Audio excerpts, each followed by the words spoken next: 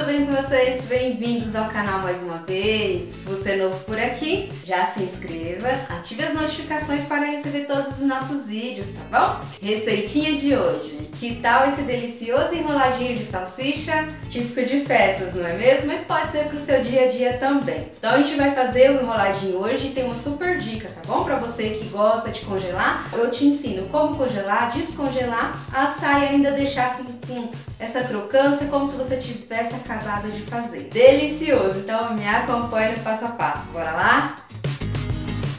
Vamos dar início então ao nosso enroladinho de salsicha, tá? Então a gente vai precisar aqui de 10 gramas de fermento, seco, tá? Eu tenho aqui açúcar, tenho sal, água que tá morninha, óleo, ovos e farinha de trigo, tá?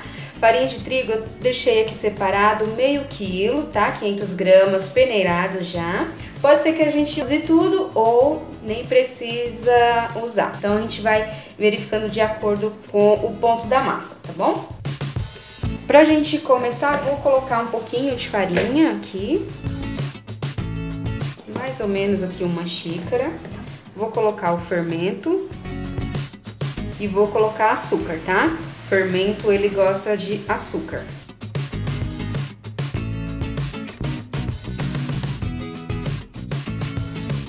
Misturadinho, vou colocar então a água morna. Vou deixar as medidas todas no box de informação, tá? Mas aqui são 250 ml de água.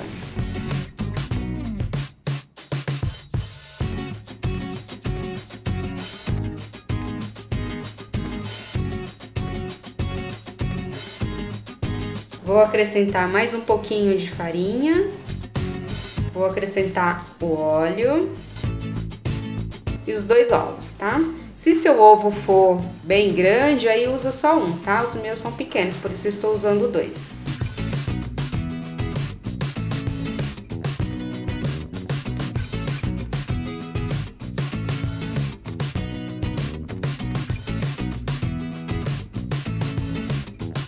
Acrescentar mais um pouco de farinha e por último o nosso sal.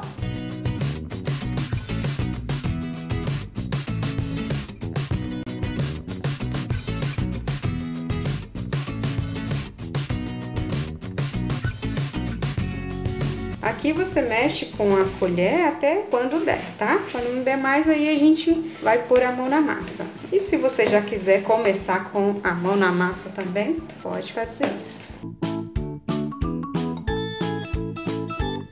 Vou acrescentar o restante da farinha, tá?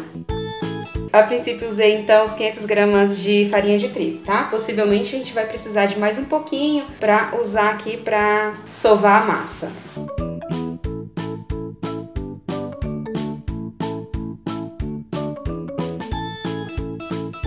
Certo, pessoal? Nesse ponto aqui então eu já tenho que utilizar a bancada, tá?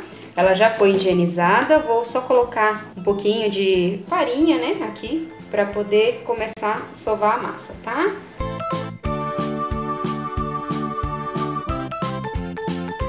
Aqui eu vou colocar mais um pouco de farinha,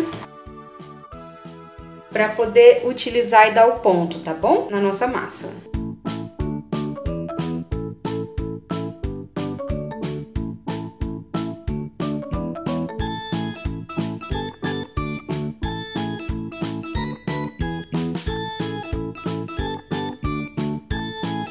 E aqui a gente vai sovar até ficar uma massa bem lisa, tá? Quanto mais você sovar, mais lisa ela vai ficar, tá bom?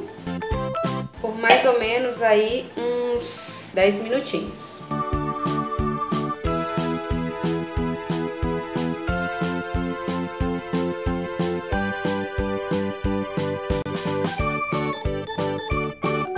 Olha só, aqui parece que ela tá precisando, né, de farinha ainda, que ainda tá mole, mas não coloca mais farinha, tá? Pra não ficar a massa pesada. Então agora só sovar mesmo.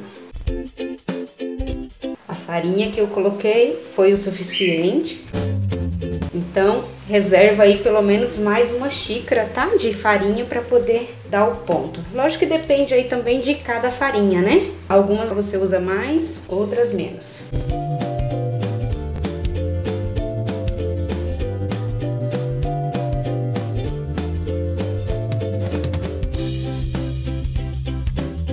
prontinho, olha só. Bem macia a nossa massa, tá bom? Certo, pessoal? Então aqui eu vou dividir essa massa para poder ficar mais fácil para trabalhar uma parte. Vou polvilhar um pouco de farinha para a gente poder abrir.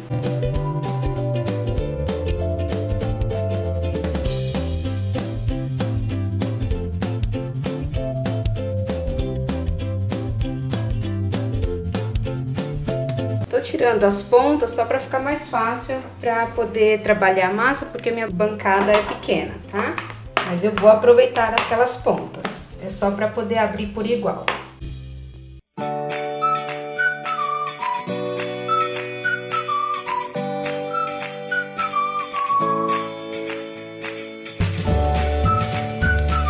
Certo, nossa massa então já tá num formato legal. Aí agora a gente vai cortar em tiras, tá?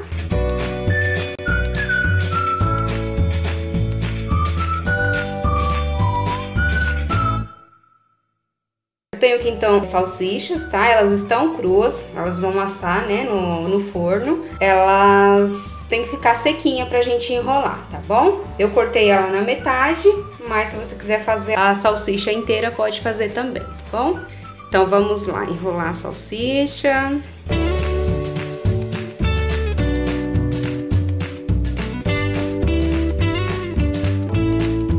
Essa emenda deixa sempre pra baixo, tá? Então vai ficar assim.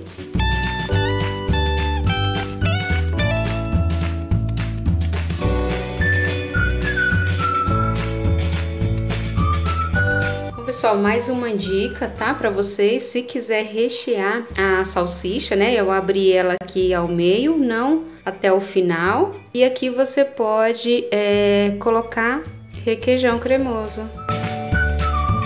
E aqui você enrola da mesma forma, tá? Deixando a abertura pra cima.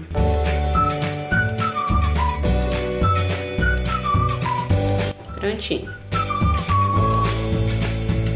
Certo, pessoal? Então já enrolei todos esses aqui. Esses estão com o recheio de requeijão e esses aqui sem, tá? A massa, ela rende bastante. Então eu ainda tenho essa massa aqui que eu vou deixar pra enrolar depois, tá? Mais um pouco. Vou deixar na geladeira. E esses daqui você pode deixar então crescer, né? Dobrar aí o volume e depois assar. Ou você também pode congelar, tá? Eu coloquei aqui no plastiquinho porque alguns eu vou congelar, outros eu vou assar, tá bom? Então, para congelar, você coloca assim separadinho, depois de congelado, aí pode pôr tudo em um saquinho só, tá bom? E para assar, só esperar então dobrar de volume, tá certo? Mais uma coisa, a quantidade de salsicha vai depender aí da espessura da massa que você deixar, tá? Mas vai em média aí 20, 25 salsichas para essa quantidade de massa que a gente fez, tá bom?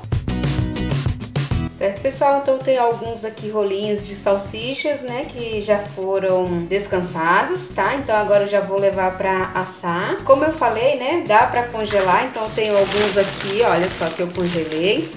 Então, depois que você coloca assim no freezer pra ele congelar e tiver congelado, só colocar dentro de um saquinho, tá bom? E pra descongelar, só colocar direto na forma que tá untada e enfarinhada e deixa ele descansar também até dobrar de volume, tá bom? Aí agora eu tenho aqui gema, né, com um pouquinho de água, eu vou pincelar pra deixar uma cor dourada bonita, tá?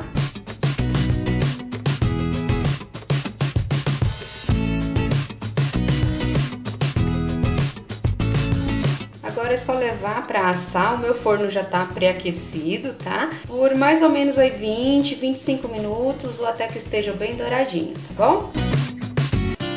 Ficou pronto o nosso enroladinho de salsicha. Olha só que lindo que ficou, né? Bem douradinho, com o forno bem quentinho, tá? Fica em média uns 20 minutinhos mesmo.